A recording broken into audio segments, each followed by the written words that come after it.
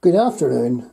This poster here is a print of the Battle of the Somme, the attack of the Ulster Division.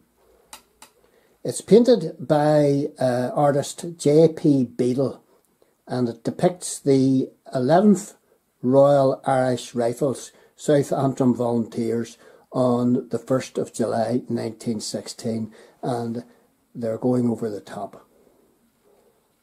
This has been produced and published by the Ulster Scots Agency as part of the Ulster and Great War project, and the Beadle painting has been allowed to be printed by kind permission of Belfast City Council, because that's where the painting resides, down in the City Hall, and I have seen it.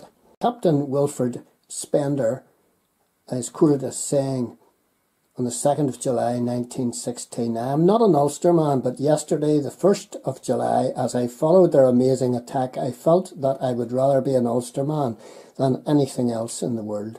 And he was speaking of the bravery and sacrifice of those Ulster men who went over the top without hesitation. Battle of the Somme. And I'm sure if you contacted the Ulster Scots Agency down in Gordon Street, Belfast, I'm sure that you would be able to get one of these posters